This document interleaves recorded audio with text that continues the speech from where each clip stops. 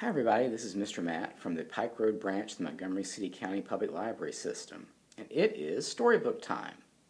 Now we're in the month of October, so we'll be reading some not-so-spooky books this month, and our first is about things that glow in the dark. Do you have something in your room that glows in the dark? A toy or a sticker or a t-shirt? When I was little, I had a sticker and two toys. And one night I went to bed, and I looked over, and I saw the glow of the sticker, and it kind of scared me, but I realized it was the sticker, so that was okay. But when I looked at the toys, I got scared, because they were from a movie called Tron, and there were two discs on the toys that glowed in the dark. And when the two toys stood next to each other, do you know what the discs looked like? Yes, it looked like two glowing eyes. And I couldn't sleep with those glowing eyes looking at me. So I got out of bed and I had to put those toys in a drawer so I couldn't see them. So glow-in-the-dark things kind of scared me when I was little because I had a really vivid imagination. And there's a glow-in-the-dark thing in today's story, but it's not a toy, it's not a sticker, and it's not a shirt. It is, in fact, a pair of underwear. In our story, Creepy Pair of Underwear, which was written by Aaron Reynolds and has pictures by Peter Brown and was published by Simon Schuster Books. Now this book, I believe, was a winner for the Pike Road Elementary's Book Madness one year. And as always, they are very nice and give me a copy of the winner of each year's competition. And here's the sticker that reads, "In appreciation to Mr. Matt for his continued support of reading to Pike Road School C1 learners." And they gave this to me in 2018. And you can see it's the creepy pair of underwear. So let's get started with this not-so-spooky book. Creepy Pair of Underwear!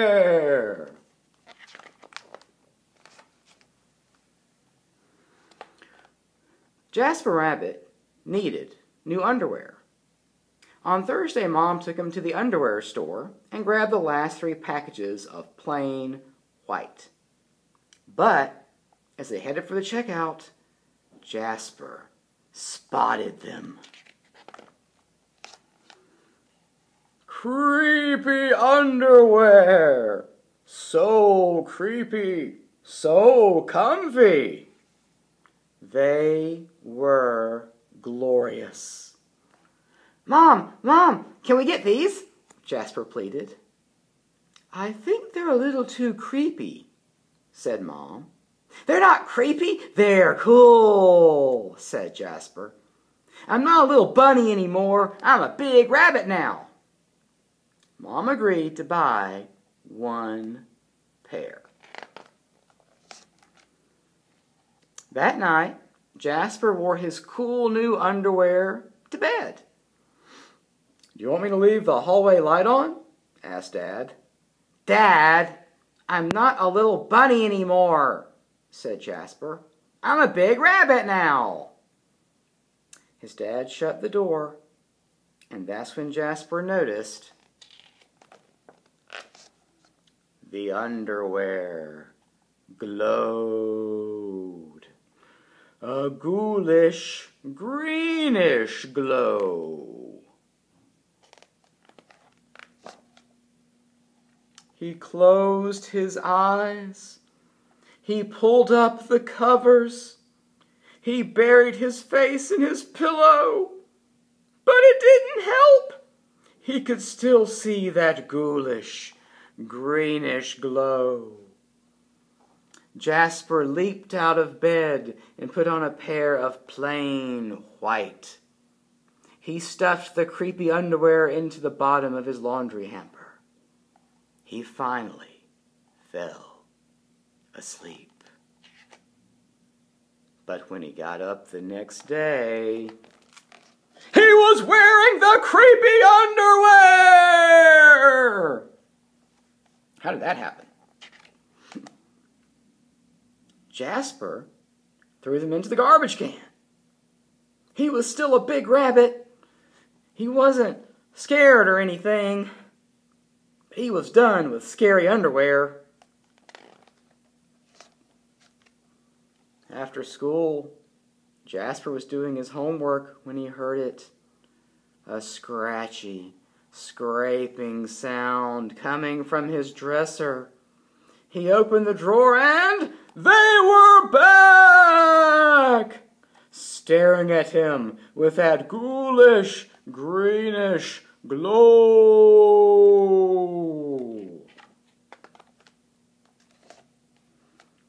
He snatched the creepy underwear out of the drawer. He grabbed a big envelope and some stamps and addressed it to China. "Bye-bye, scary underwear," he said, dropping the package in the mailbox. When he opened the front door the next morning, there they were! And were those chopsticks? His creepy pair of underwear had somehow returned from China, and it had brought back souvenirs, including a fan and a plush panda. It was kind of nice, the creepy underwear, to bring souvenirs back, don't you think? I think so. Jasper grabbed Mom's good sewing scissors. She didn't like him using them, but this was an underwear emergency. This time the creepy underwear was gone for good. He cut it all up.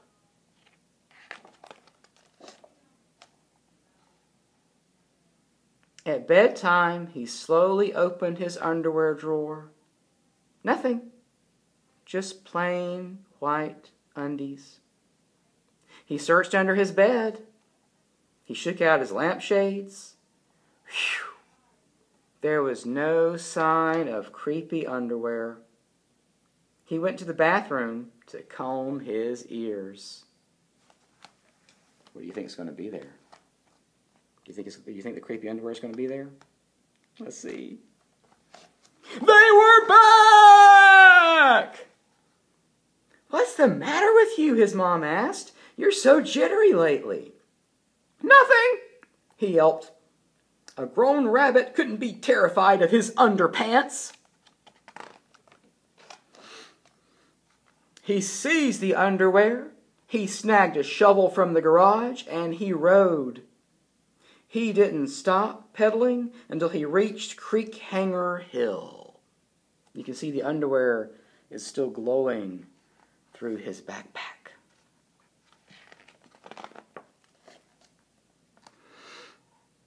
Jasper began to dig. He dug until his hole was dark and deep and 100% underwear proof. He dropped the underwear in. They gleamed from the bottom, that ghoulish, greenish glow. But not for long. He filled in all that dirt back on top of the underwear. When he got home, Jasper crept up to his dresser. They couldn't be in there. There was no way, right? He reached for the handle. He peeked in. Nothing. Just plain white. Jasper smiled and turned out the light. And with no light and no glowing underwear, what is it in his room? Just dark. There was just one problem. It was really dark in there, even for a big rabbit. You can see his eyes are really big because he's so scared. Jasper turned on the light. He looked at his non-glowy pair of plain white, and he knew what he had to do. What do you think he's going to do? Yep, he's got his shovel and his helmet. he went back to the hill and dug up the creepy underwear. The creepy underwear were a little muddy, but they still filled the room with that gentle, not ghoulish, gentle, greenish glow. The next day, Jasper gathered his allowance money and went to the underwear store all by himself, just like a big rabbit. That night, Jasper wasn't scared at all. As he lay down to sleep, he smiled. And so did his underwear, because they had finally found somebody who wasn't scared of creepy underwear. And he went out and bought a bunch of pairs of creepy underwear, and they all have different silly faces. They're smiling. This one has one tooth. This one has two teeth. And this one's blowing you a little kiss. So not too creepy at all. And that's the end of Creepy Pair of Underwear. So it turned out that the underwear, I guess, just kind of needed a friend. If your underwear can need a friend, it goes from a frowny face to smiley faces. Who knew? Well, just remember, if you do have a toy or a sticker or a shirt that glows in the dark, and it's in your room, and you turn off your light at night, you see it glowing, it's just a sticker or a toy or a shirt, and it's just giving you a little bit of light, like a little night light. So it's nothing to be scared of. But you can still enjoy a good, fun, spooky story, like Creepy Pair of Underwear. Written by Aaron Reynolds, drawn by Peter Brown, published by Simon Schuster Books. That does it for our first not-so-spooky story of October. I hope you enjoyed it. We'll be back again soon with another one. Thank you. Bye-bye.